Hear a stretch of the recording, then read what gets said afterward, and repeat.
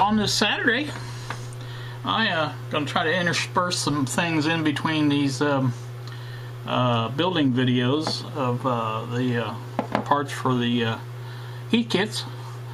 I want to show you a couple things that I got in the mail yesterday and today.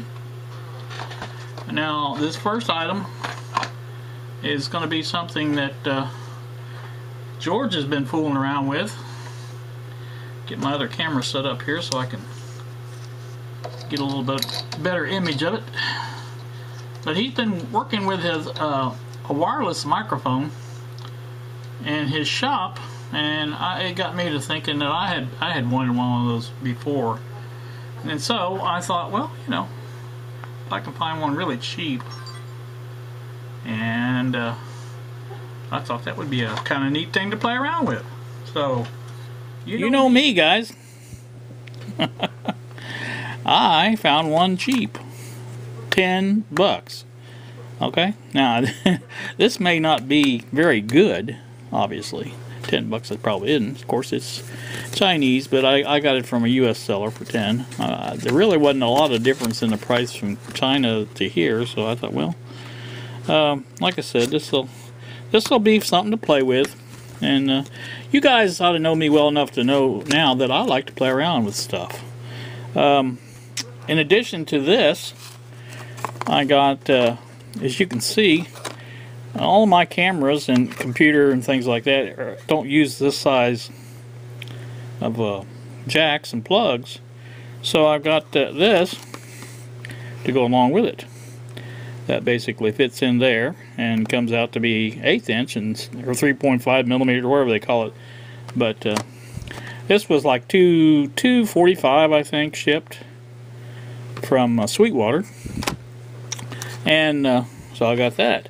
So I haven't. I think it requires batteries for this, so I haven't done that yet. But anyway, I think this will be. You will see. This is the. I didn't know if you've seen this, but this is the little microphone comes with it.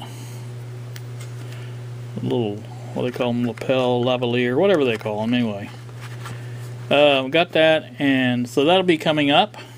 Some experiments with that. Also, today I got this little gem in the mail. This is my balun that I ordered the other day. Now your, of course, this will connect to your dongle through the cable. This will connect to the hula loop wires coming out of the hula loop, and that's how we get from there to there. You could do it, like I said, with clip leads and stuff like that, but this was something I've been wanting to try anyway. And really the main reason I got this was for the when I hook up my AM antenna to try and get some signals out of a radio to see what those look like on the SDR. And that's what we're going to do with that. Kentucky. So that's the 2 things, or 3 things, I guess, that I got out of the mail. My wire is still on the way from Florida, I believe. It's in between here and there. So it'll be here the one day for sure. And when it arrives, we'll be able to continue our work with the kit. Not that I really am ready for that stage anyway, but alright, let me get back to the other camera. Alright, I have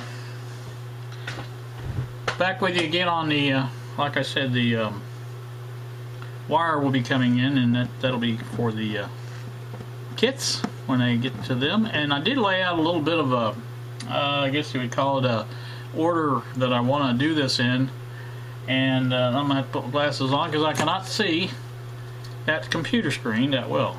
So first is the initial tear down, separate all the parts, assess parts, preliminary clean faceplates, cabinet, etc., etc.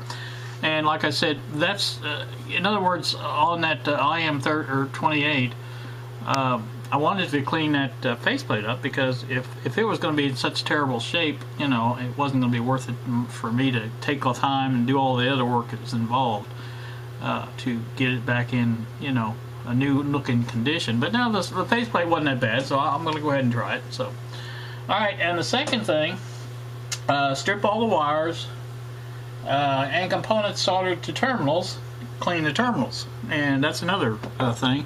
I may do some checking first, because there is some potentiometers in here, and if I check between the two carbon tracks and traces, and if they don't measure what they're supposed to, then probably no sense in going through all the trouble of cleaning them and things like that. So that may be in there too.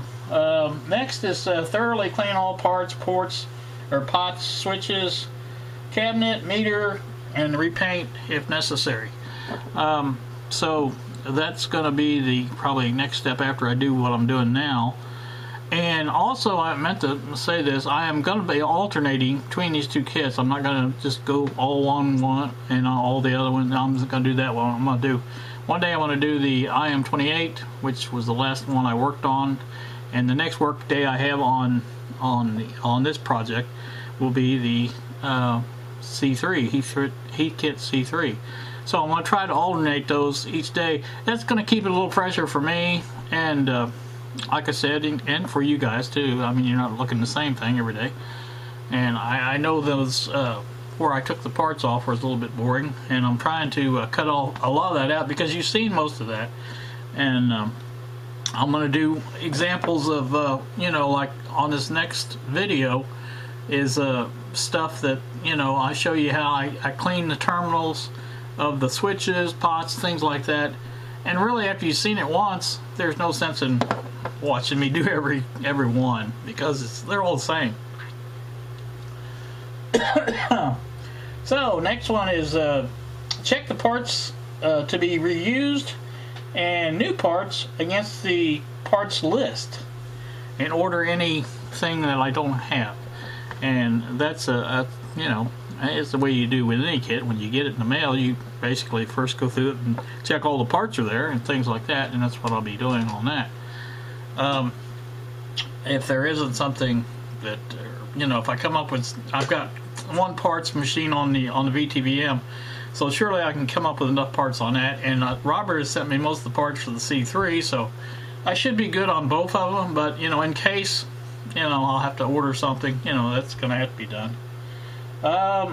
Once I have all my ducks in a row, begin reassembly, and that's pretty much it for the process that I'm going to be using on these items. And so that's how I'm going to do it. So you guys, you've seen the items I got in the mail today. You've seen all that. So I think that's it. I've got to go get Kylie here. Got to keep an eye on the time.